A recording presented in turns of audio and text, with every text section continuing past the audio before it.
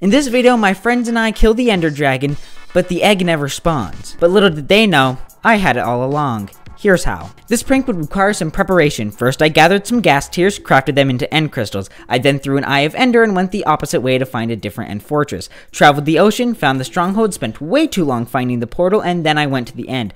Killed the dragon, easily, collected the egg, covered up the end city gateways, hit all my tracks, put everything and the egg in an ender chest, respawned the dragon, and then died. They didn't suspect a thing. And this brings us to me and my friends being in the end. I'm out of here! We killed the dragon, easily. Wait,